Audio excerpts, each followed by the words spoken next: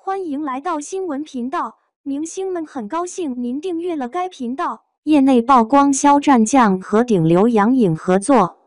题材为肖战统治区重塑辉煌。近日，就在大家关注肖战作品入围飞天奖的时候，在吃瓜领域也传来了新消息。有业内媒体发文曝光肖战将要和顶流女星杨颖合作，新剧的名字是《关鹤记》，也是由小说改编。值得一提的是，业内媒体透露这部剧的题材可以说是肖战的统治区了，是肖战非常擅长的古装领域，致力于重塑辉煌，继续创造经典之作。据悉，业内媒体发文曝光青年演员肖战将要和另一位顶流女星杨颖强联合，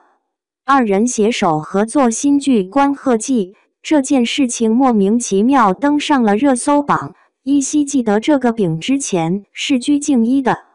如今不知道咋给到了肖战和杨颖。另一边，业内媒体还声称这部剧是肖战的统治区，是肖战非常擅长的古装领域，一定可以重塑辉煌，继续为观众们带来不可多得经典之作，拭目以待。